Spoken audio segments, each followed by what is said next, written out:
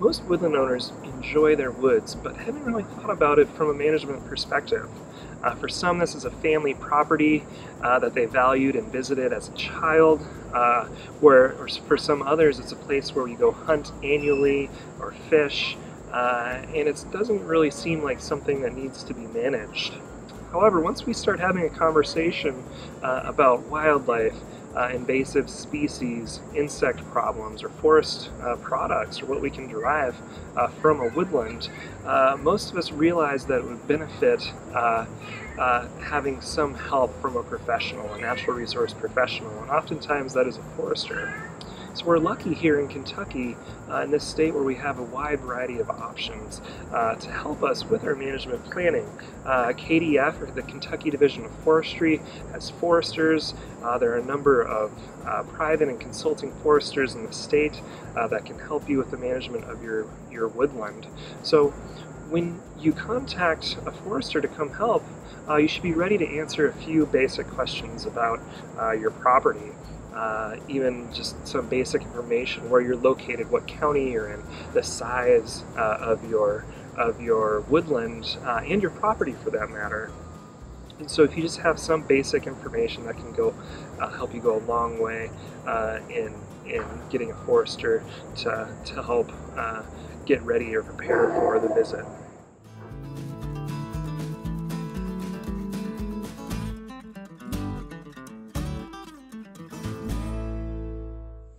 In your first conversation with a forester, it would be really helpful to them if you thought about some questions and had answers to these questions ahead of time. And so certain simple questions like, why do you own the property? What activities have you done on the property, or do you enjoy doing on the property, such as hunting and fishing, wildlife watching, hiking, or cutting firewood or some sort of forest product? Have you done any work in the past? Have you planted trees? Have you built any trails or removed any invasive plants? Was there a specific reason why you thought about managing your forest or consulting with a forester?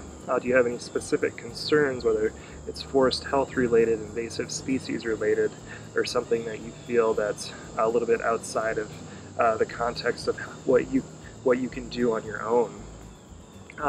The forester will likely schedule a visit to come out and visit your woodland or your forest, and oftentimes it helps if you're there and walk through the forest with the forester and can articulate specific needs and desires for that specific woodland.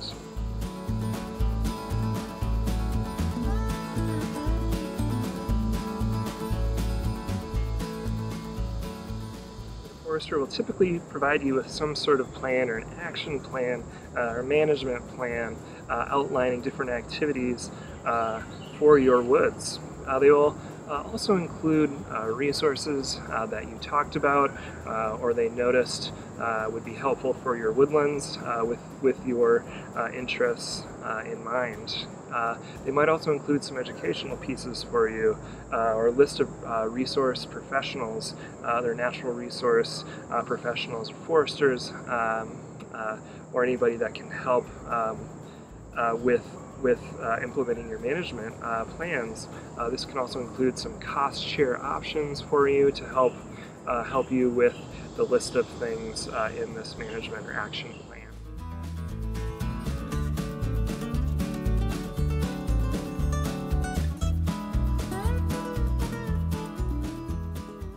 So maintaining the health on your land can really have a significant effect on the forest health, the water, the wildlife that choose to live on your land. And this includes increasing and improving wildlife habitat. Profiting from your land through timber harvesting or hunting leases is a common goal for a number of landowners.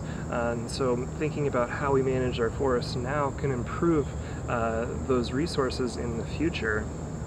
And protecting just the legacy of this land and passing it down to our kids and the next generation. So thinking about these activities that you'd like to do related to your goals is really so important. And so if you have goals around wildlife on your land, there might be some activities that you would be interested in doing. Perhaps you like to watch birds and enjoy going out and watching and listening to different bird calls. But you want to create different places on your land to see birds.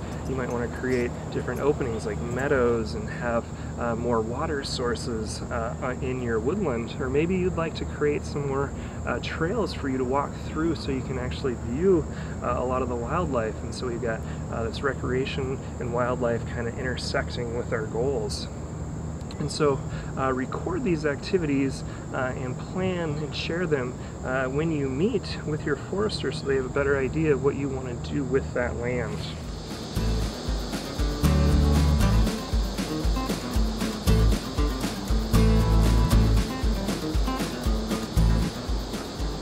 The hope is that you will take the information that they provided you and think about how that can help create an overall management plan and framework for your own woodland to improve forest health, help you meet your management objectives, whether that's improving wildlife habitat, improving timber resources or other forest or non-timber forest products in your land.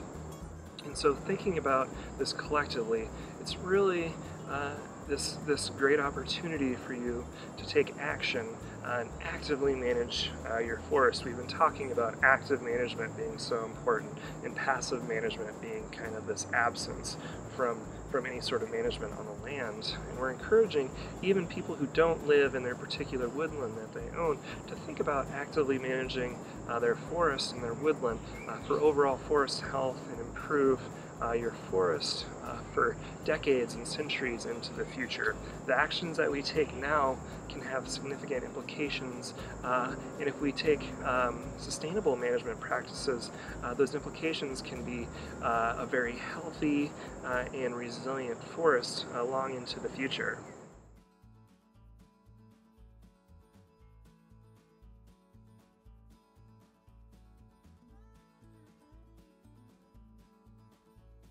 But the forester is there to help.